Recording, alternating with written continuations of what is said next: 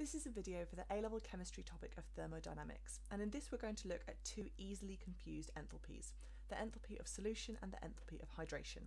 What each one is, what the equations for them are, and how you can also put them together in a cycle. An enthalpy change is the energy given out or absorbed at a constant pressure and a stated temperature. And the standard enthalpy change of solution is the enthalpy change when 1 mole of solute dissolves in just enough water to form a solution where the ions no longer interact with each other. If we look at an equation for this sort of process, we can identify a couple of key things. Firstly, it's important that you're starting with 1 mole of the solute.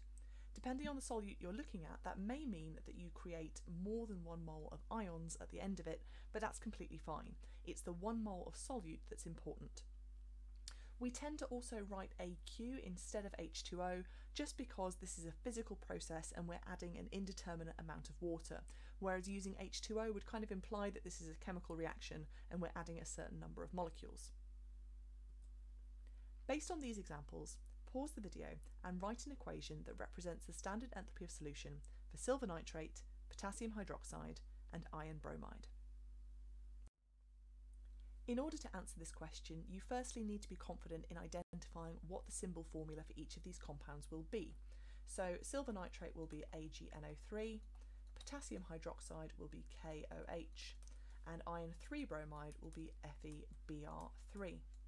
Once we know that, we can take 1 mole of each solute and split it apart into its hydrated ions.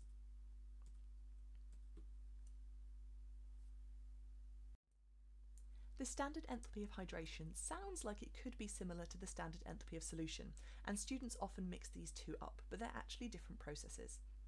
In the standard enthalpy of hydration, we're taking 1 mole of gaseous ions, so the state symbols are important in the equation, and we're surrounding them by water molecules until they're aqueous. Here are two equations that represent this change. Based on these, pause the video and see if you can write an equation that represents the standard enthalpy of hydration for bromide ions, copper, and calcium ions. In each instance, you should have 1 mole of the standard ion for that element, and then you're adding some water to produce aqueous ions. So for copper, it's going to look like this, and for calcium, it's going to look like this. So in each instance, we're moving from gaseous state symbols to aqueous state symbols.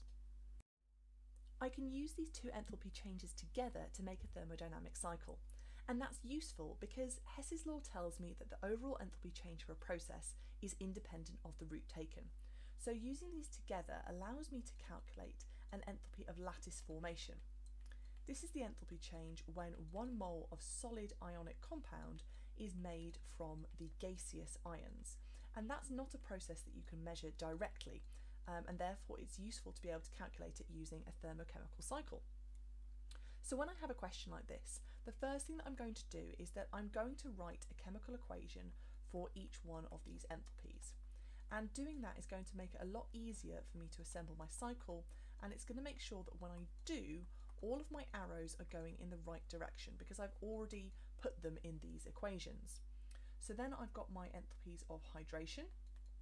So that's where the gaseous ions are surrounded by water to make aqueous ions. And over here we've got the chloride, which again is a gaseous ion surrounded by water to make aqueous chloride ions. So now that I have all of these individual equations, I can start to put them together into a thermochemical cycle. So I'm going to start out with my enthalpy of solution. It doesn't really matter which order you put them in, or sort of where you start, as long as they all kind of join up together. So I can see that that finishes with the aqueous potassium and chloride ions, and my second and third equations also finish with them.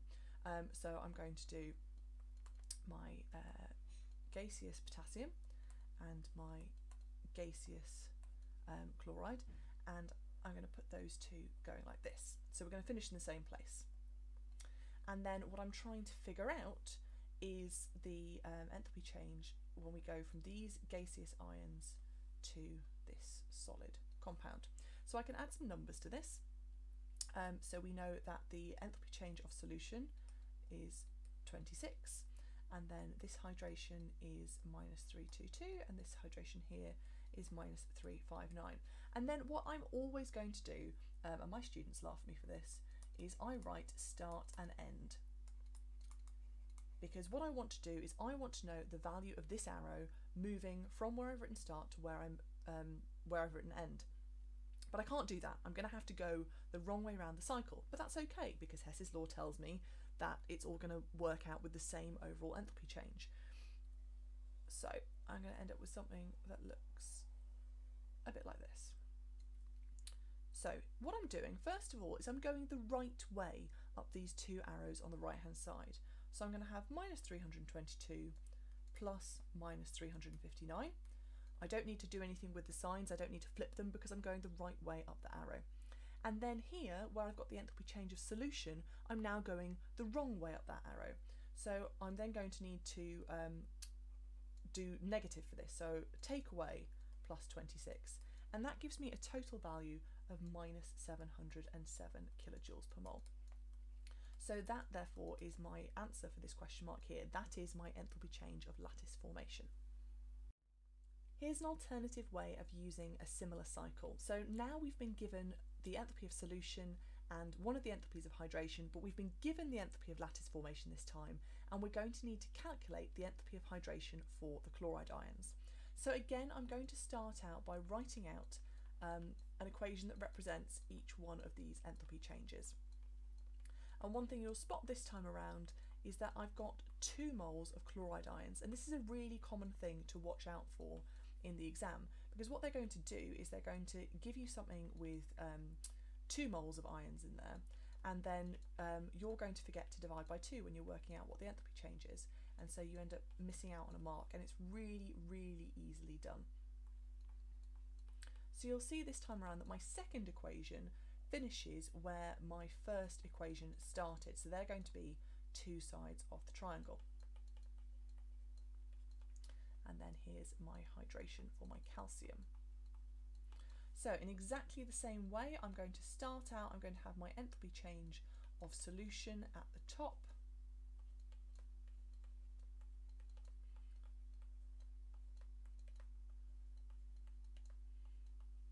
And then that second equation is going to actually come up here on the left hand side. So that's my gaseous calcium ions and those 2 moles of gaseous chloride ions. So that's the enthalpy change that I can't measure directly. And then up here to be the right side of the cycle, I know that coming from the calcium, I've got 1 arrow which has a value of minus 1650, and then I've also got this arrow here, which I'm going to need to calculate the value of.